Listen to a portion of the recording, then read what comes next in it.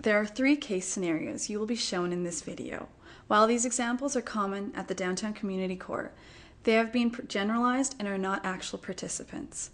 First, you will meet Ken Mendoza, a defendant who has enduring difficult mental health problems and who engages in disruptive behavior in the community.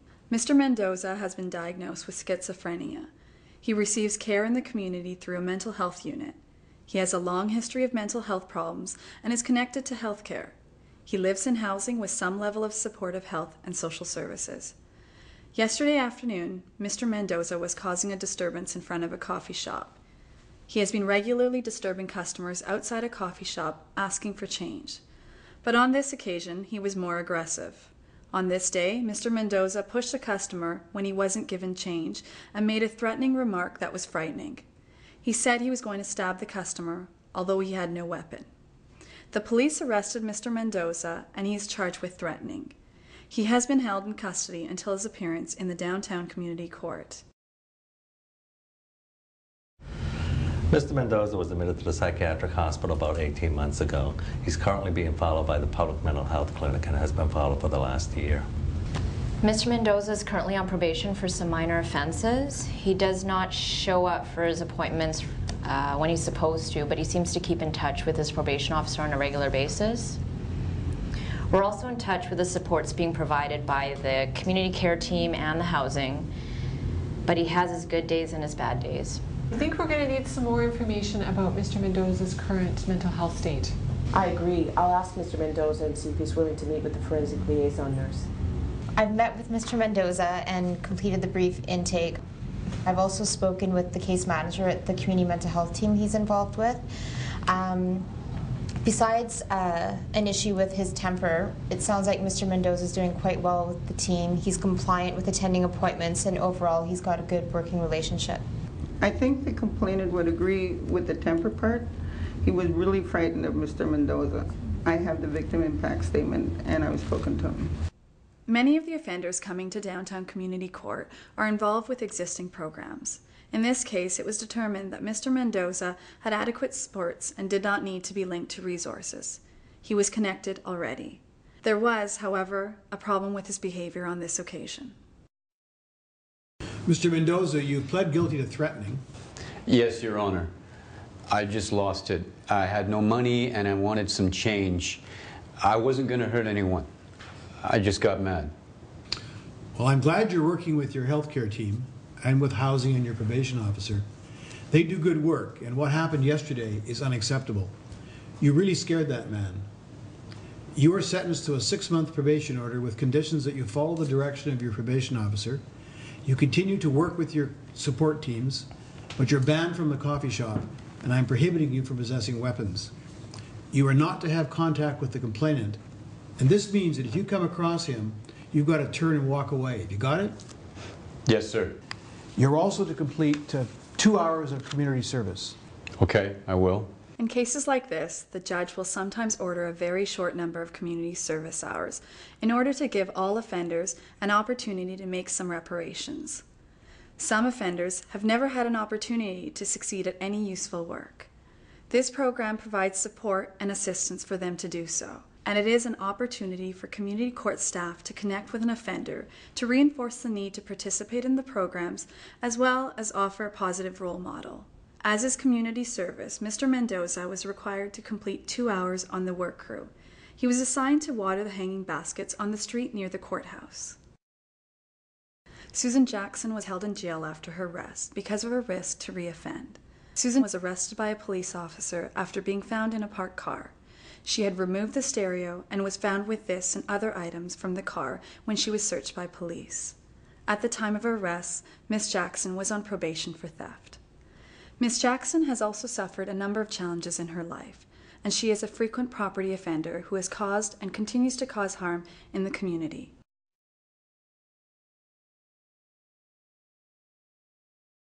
There are significant barriers to her rehabilitation. Ms. Jackson has been using crack cocaine for a long time and living on the streets in the downtown east side for several months. Susan Jackson faces the prospect of a jail sentence, given her record, unless she can be managed in the community. At its daily morning meeting, the community court team discussed that possibility. Turning next, guys, to the case involving Susan Jackson. She's before the court on a new allegation, but she also has an existing court order. And it looks like the total damage for the vehicle, damage to the vehicle and also goods stolen, was about $2,000. She currently has 2 outstanding charges, and she is supervised out of the Vancouver probation office. Also, she has her welfare office just around the corner. But it doesn't look like she's made any of her recent appointments or picked up her most recent welfare check. Now, I guess the police also found a crack pipe on her. Well, she's been in and out of detox in the past several months. She had some success staying clean, however, she seems to have relapsed again. She did have an address for a while, but now she seems to be homeless again. It looks like Susan may be deteriorating. At her last probation appointment, she seemed motivated, though. She's done well in the past when she's been in programming. Maybe we can talk to her about entering recovery again. At the meeting, the Crown considered the input from the team members. While a jail sentence was an option, the Crown agreed that Susan Jackson could be managed in the community if a suitable case plan could be developed for her. Well, I'd like to see if she's willing to talk to the team, and if we can get her into some stable housing and get away from some of the negative influences and maybe get her some help to deal with her addiction problems, then I think we can persuade the court that she's stabilized enough to be managed in the community on a community-based disposition. The defense lawyer spoke with Susan, and she agreed to meet with the team member to determine suitability to work with the community court case management team. The case management team would work on a plan to provide connection to programs for drug addiction and address immediate difficulties like shelter and income assistance. The case management team would also monitor Ms. Jackson's progress and risk of reoffending through an order of community supervision. Participation depends on Ms. Jackson's willingness, a determination of her likely compliance, and ultimately the decision of the judge. The court will ultimately determine whether the harm Ms. Jackson is causing can be reasonably addressed with community supervision. The next matter we're calling, Your Honor, this morning is the matter of Susan Jackson. Ms. Jackson, you're charged with theft. How do you plead? Guilty, Your Honor.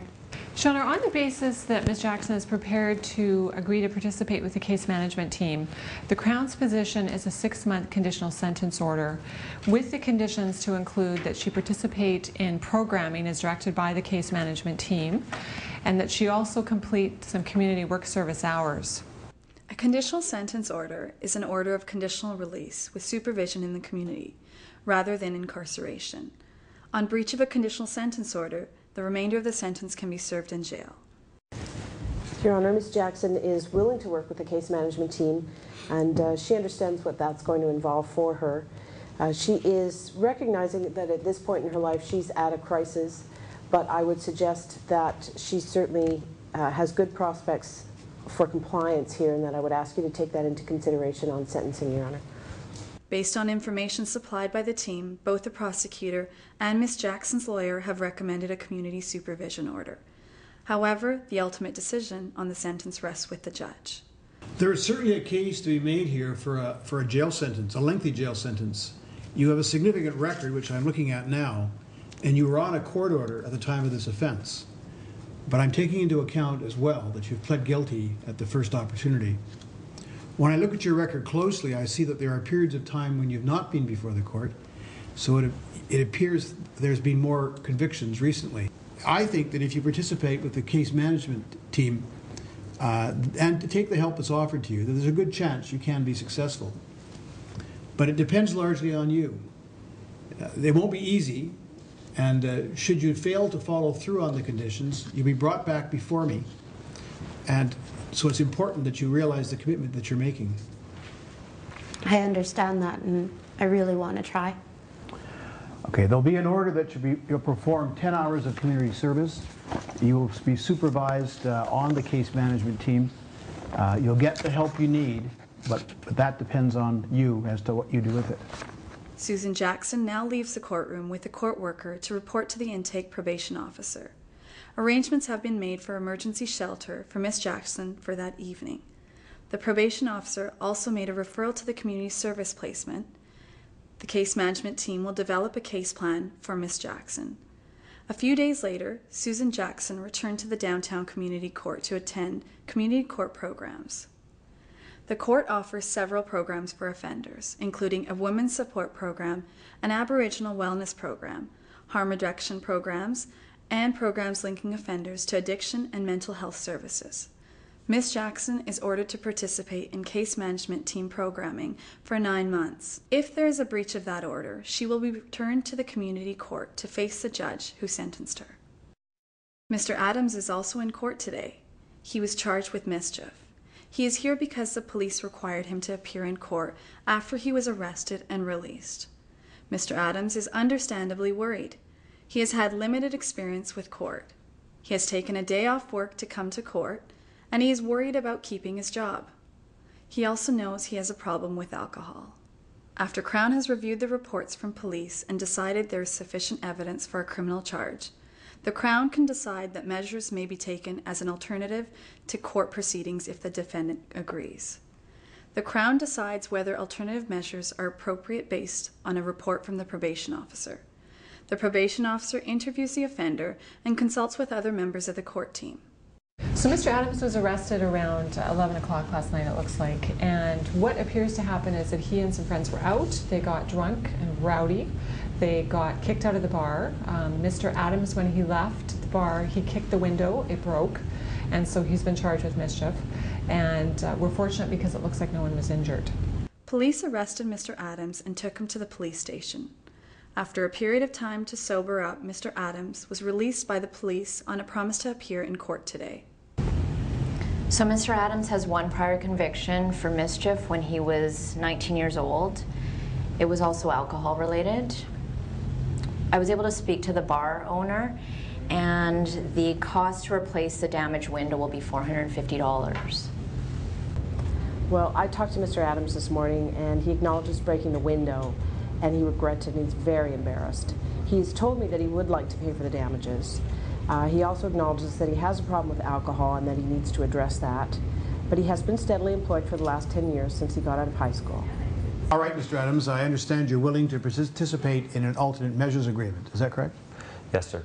Mr. Adams has agreed to make restitution to pay for the damage to the window. He's also agreed to do 8 hours of community work service, and he's working full-time, which is great.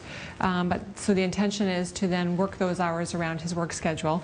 In addition, he's also going to be attending some substance abuse sessions, and that will enable him to then access some alcohol counseling and programming.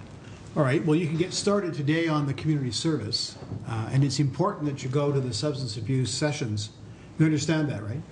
Yes, I do. The intention, Your Honor, is to adjourn the matter to next Friday to give him an opportunity to complete the plan. All right, Mr. Adams, you can go with one of the court staff now upstairs. You'll set up a meeting for the community service placement to start, and I'll see you next Friday. On-site services permit a fast approach. For Mr. Adams, if he does his community service, his case can be addressed within a week of the crime. Community service varies. In this case, Mr. Adams will be performing street cleaning work. Not all community service orders can be scheduled on the first day, but many are. Not all alternative measures plans last a week or less. More protracted alternative measures plans may extend over a period of 90 days. In this case, Mr. Adams successfully completed his community service. Although it wasn't required of him, Mr. Adams also sent a letter of apology, which will be passed along. He has also paid for the damage.